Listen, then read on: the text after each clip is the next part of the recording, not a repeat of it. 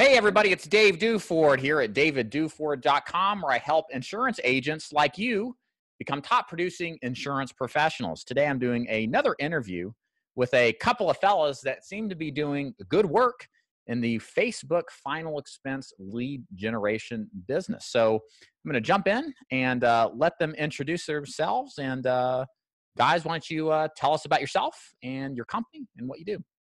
Yeah, what's up, guys? What's up, David? Thank you for having us on. My name's Jerry. This is Justin, and we are final expense leaders. As you said before, we're mostly marketing strategists, and we kind of jumped into the insurance world actually relatively recently and been working to help insurance agents, like mostly independent agents, really learn about Facebook advertising and be able to market and acquire those leads themselves without really relying on third-party vendors.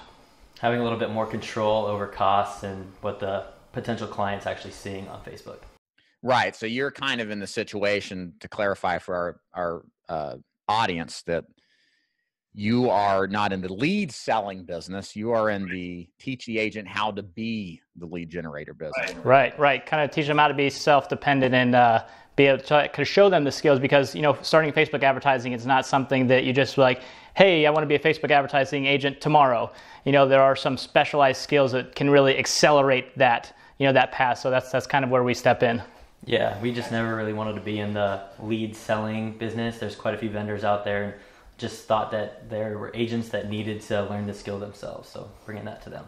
So let's talk about why agents should sell with Facebook leads. You know, if you've watched a lot of my content, I'm a big believer in direct mail, for the most part, as being the premier source of leads.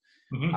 Whereas Facebook leads, I've seen good results with, but aren't necessarily, in my opinion, on the same level as direct mail. So kind of tell me what the advantages would be as to why an agent would consider doing his own lead generation utilizing Facebook. Yeah, definitely. So direct mail, I know this is a hot topic and a great conversation right now. So for direct mail, obviously the intent of a person when they get a direct mailer, they see a direct mailer and they're reading it out and they're filling out information and they're sending it back to you. The intent for them is obviously very high. And that's why people are paying, you know, top dollar for these leads, because the intent obviously is there. And that translates directly over to Facebook. What is the intent of the advertisement that's being placed in front of this person? So now when you purchase leads from lead vendors who are using Facebook advertisements, you have no idea what that ad is saying. It's like, hey, like, who wants to win a trip to Jamaica today? You know, fill out your information down below. And, you know, then they sell these leads for $15. They're acquiring them for $2, and people call them and they're terrible. Now, on the other side, you know, if you can put, you know, high intent quality content up where people are reading and they know exactly what they're opting into, now the advantage is speed. You know, you get this opt-in, this person is on Facebook, they opt in to this message, they know exactly what they're opting into, and you get that contact information instantly. So you can pick up the phone, you can call them, it could literally be 10 seconds later where you call a person and say, hey, you know, I just saw you acquired, and now they recall doing all of this stuff. They're like, oh yeah, I just did that. So it doesn't seem, you know, salesy, it doesn't seem that there's more of a trust bond there. You know, it's funny that you mentioned that. I guess that's, you know, I've been trying to think about what my gripes are with purchased Facebook leads. Mm-hmm. Because that's what most agents are buying, right? They're going to these vendors, and there's a lot of them. There's more every day that are selling you Facebook leads, and sometimes at reasonable prices. But what I have found when I've worked the leads, when I've had agents who've worked the leads, you'll hear weird things like people will swear they never requested the information. And it's not like I didn't fill the card out and there's my signature on it. It's like it's an emphatic, you know, denial. And then you'll have people who say, and again, maybe you can shed some light on this to kind of clarify that point, which I think is very important. I've had people say, yeah, well, I guess I was filling out some giveaway for a free iPad, or, you know, for some free vacation or something. Can you kind of clarify? I mean, is that something that's actually happening? It does happen. It's not anything that we promote, because again, like I said, like and we're looking on the agent side. Okay, you have a person and they're getting in $2 leads. Okay, they're ecstatic, but they're on the phone talking to these people that are expecting an iPad or a vacation. That is a terrible, miserable day to try to sell these people on insurance or something when they filled out an application for, you know, a vacation, as opposed to paying, you know, $8 or $10 for a quality lead that they acquire themselves. And now this lead knows exactly what they're opting into. They know that they're talking about final expense. They are literally clicking saying, I am expecting a call from insurance agent. So when that insurance agent calls them and you put a code question in there, like, what is your code word? Now all of these things layered on top of each other builds that trust. So when you actually do call, the person's like, oh, hey, John, thank you for calling me. Now you can give me the information. Yeah. And you're absolutely right. A lot of people will most likely remember filling something out if they took the time to do it over filling out something on the internet, especially if these Facebook leads were generated weeks ago and now somebody has to remember, oh, they clicked on something and filled out their information. But that's where teaching you how to do it and having that speed we talked about a little bit earlier to see right as they do it. And we find the highest conversion rates on Facebook leads are being able to call within a few minutes to the first couple hours of them filling it out. It just has, the recall is so much higher. And the only way you can do that is if you're the one running your own leads. And there's actually a new feature that's actually we've been utilizing. It's really cool. So inside of a lead form inside Facebook, so they're filling out, you see an advertisement. That advertisement takes them to a sheet where they're filling out information. They opt in, say, I'm expecting a call, and then it goes to like a thank you screen, what you would think of. Now, if they're on a mobile device, at the bottom of that mobile device will actually be an area for them to click a button, and it can directly call the agent. So, and this happens maybe 20 to 30% of the time where the person gets to the thank you screen and it says, hey, just get your quote now. Just hit this button down here at the bottom. They click the button and then it goes straight to the agent's cell phone. And that's just magical, as I'm sure you know, because now they're calling you to request information. Right. Now you're driving in inbound traffic, which is always the cream of the crop in any kind of lead generation business, right? Yeah. I'll add one more thing just because I think it's worth noting for agents watching this. The purpose of intent is so important, guys. I talk about a lot of this with direct mail even. Why do people send a card back? Do they do it because they're interested in life insurance or they're interested in state-regulated final expense programs, right? There's going to be a different reason why people do things. And I think you guys hit the nail on the head when it comes to intent for any kind of lead. I think this is a fundamental. I think you guys would agree. The intent should be clear. And it should be for the interest in life insurance or final expense insurance, not for a bribe, not for a free trip or an iPad, because that's when you get the complaints and the junk and the 100%. Yeah. Yeah. And that's even like a potential customer that may have opted into a very clean, high intent lead. They opted into an iPad and now instead of selling them, they're upset. It's, totally flips the script on you. And that's one thing we really try to preach to is that you can go out there and there's certain ad copies and headlines that will get you leads for $1, $2, or even $3. But if you put it on there exactly what you're getting, and even if that ad cost goes up to $10, $11, you're closing such a higher percentage of that, it makes it so much worth it to do it that way. A lead is not a lead. I never believed that old phrase. I think that's old, tired out, and I think you guys have made the point too well for me. So, okay, I got an objection for you. Here's the deal. I can hear people right now agreeing with everything you're saying. Mm-hmm. Yeah, I don't want to work free iPad leads for life insurance. Yep. I want to work high intent leads. Yep. But they pull up Facebook and they go look at how to start an ad and they quit because they don't know anywhere where to start. So my question to you is, how difficult actually is this process to start an ad? Is it something that takes, weeks of study? Is it difficult to manage? Give me kind of a broad brush idea of what it would take if a regular person could do it to do their own ads. Oh yeah, the answer to that question is it's extremely easy and difficult at the same time. It's kind of like anything, there's a bit of a learning curve, and if you find tutorials or videos that are showing you how to do it, it becomes very easy. But if you try and do it yourself and you're going through Facebook and you haven't even found any sort of direction and you get on there, you're going to be confused and you're going to be spinning your wheels for weeks at a time. So kind of a two-edged sword. Yeah, I think that, that and the strategy concepts behind Facebook advertising, because we all have like an ego and a concept behind what we think will work, right? We say, oh, I know exactly what picture is going to work, and I know exactly what text is going to work. And this is where all the people getting into this make mistakes. And I made the mistake for years, literally years before I was like, okay, I'm just going to base it strictly off data and the statistics and the numbers. And even if I hate the advertisement and it's working and it's performing, it's giving me great leads, that's the advertisement I put out. And I'm going to stick to advertisements like that and branch out from there and learn from what's working. And I think too, not too many people talk about this, but a lot of what works for direct mail that's getting people to work, just turn that into a digital form and have that be the ad that you show. Yeah, it's a really good point. If an ad works in one medium, it's probably going to work in another one too, Exactly. So now, again, another objection. When an agent wants leads, he can just go buy them, right? He knows what he's going to pay. He knows what the price is going to be. It's kind of like when you buy a fixed price direct mail lead, you know what it's going to be regardless of response rate, but the same kind of rules apply here. There is the potential, right, for a risk that you're going to spend a lot of money and not get the kind of returns or possibly pay more for your lead. So what I'd like you guys to do is address how much of a concern that is.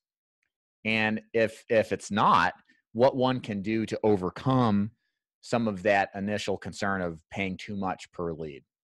Yeah, I think that is a concern, and that's a very rightful concern and something that people should know. And as we touched on in what we were talking about before, this is not something that you should jump into and type in text and put up a picture that you think works and not watch any tutorials and not listen to anybody and hit play and put $100 a day on it, because you will just smoke that money and it will be gone. Now, on the flip side, with relatively decent strategy, I mean, we have people in our group now that are not part of like any paid thing, that just strictly watch our YouTube videos, and they're able to get ads up and running, and they're producing leads between $6 and $12 for good intent leads, for not generic crappy leads, just from a couple of hours of tutorials. So the information is there. The information, you can grab it, you can see it, but it does take, like anything, you have to learn this stuff. Like you wouldn't expect an agent to pick up a phone call and be able to close leads at a high rate without any training. It's the same concept. You have to learn this stuff. It is a skill. I think I'll add in here about developing the skill set to market. It's, if you look at it like the sales process, right? We get paid a large fee to sell somebody a policy. And there's a reason why we get paid a large fee, is because not everybody can do it.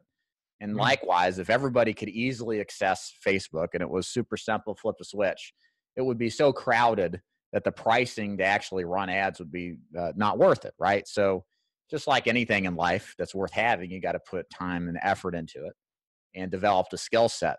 But by the sound of it, if you do well with Facebook leads, I think you guys would agree, to cut out the middleman and probably the 100% plus markup can have a substantial effect on your business. Yeah, I mean, it is becoming significantly easier. And I did want to touch on a point about you talking about overcrowded markets. What Facebook does, their number one asset is the consumer who consumes Facebook. So if you put up an advertisement and it's not very good, Facebook will see that people are not responding to your advertisement. So it is going to raise your costs way up and drop your impressions way down.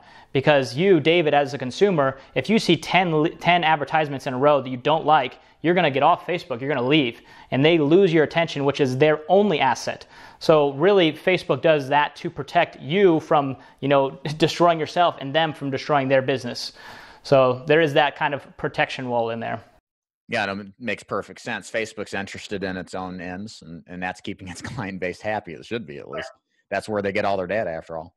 Yeah. So question, let's think about selling final expense in the process.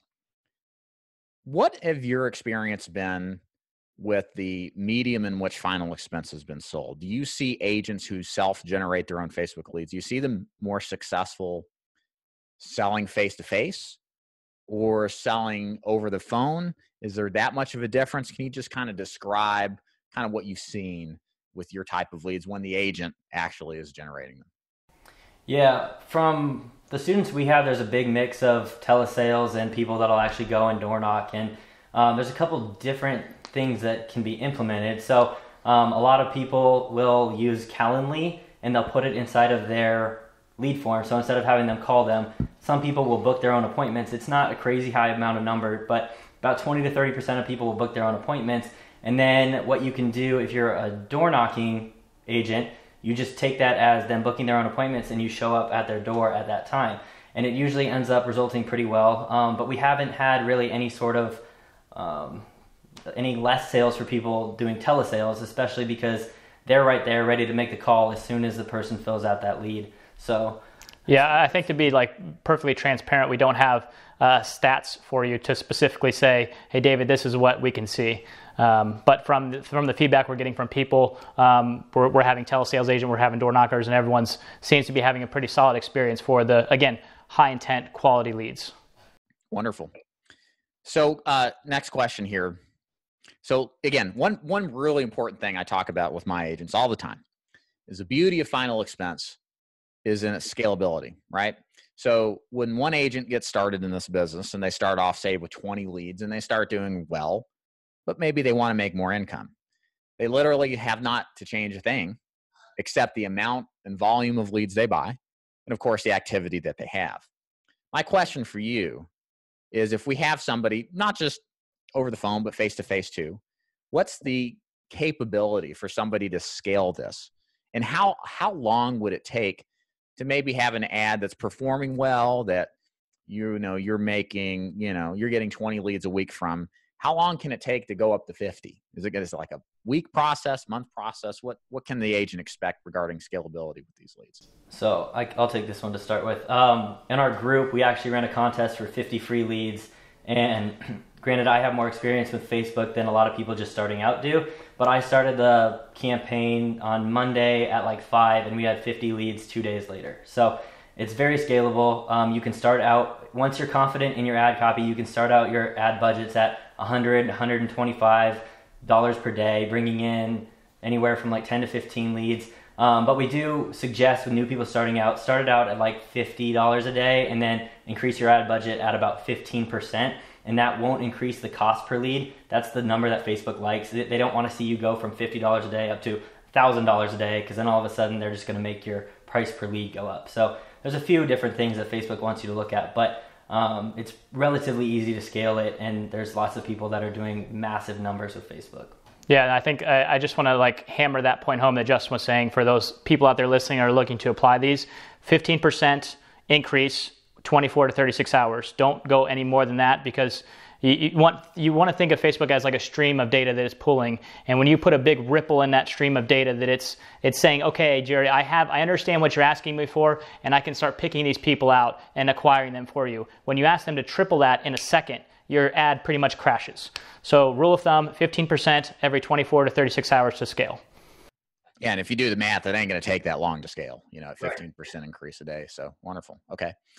Now, I know you guys have a background more in marketing. I don't know if you have actually sold insurance. So if you don't know really the best answer to this question, that's totally fine. But I know a lot of my audience will think, well, okay, I know that if I switch different kinds of leads up, I get different types of quality. When I say quality, like the backgrounds in which we get people. Like with direct mail, you get a good mixture of people who fit a final expense demographic. They may make $1,000 a month or less. They're on Social Security. They don't have much savings. Whereas telemarketing leads can tend to skew a little bit lower quality as far as economics go. So I guess that's kind of what I'm trying to ask you guys is, what kind of backgrounds as far as socioeconomic status are you pulling with Facebook leads? How do they compare to, say, direct mail, maybe that being the most popular? Are they wealthier? Are they poorer? Are they a mix? What's kind of been the feedback you've seen? Yeah, this is a really cool thing about Facebook is actually you can see a lot of this data, and you can actually target specific demographics of people, which makes it really nice if you're trying to target a specific demographic of people. Now, they used to be able to directly target income, which would just really hammer home exactly who you want as far as an income range. They took that feature away, but you can kind of manipulate that by some of the other features.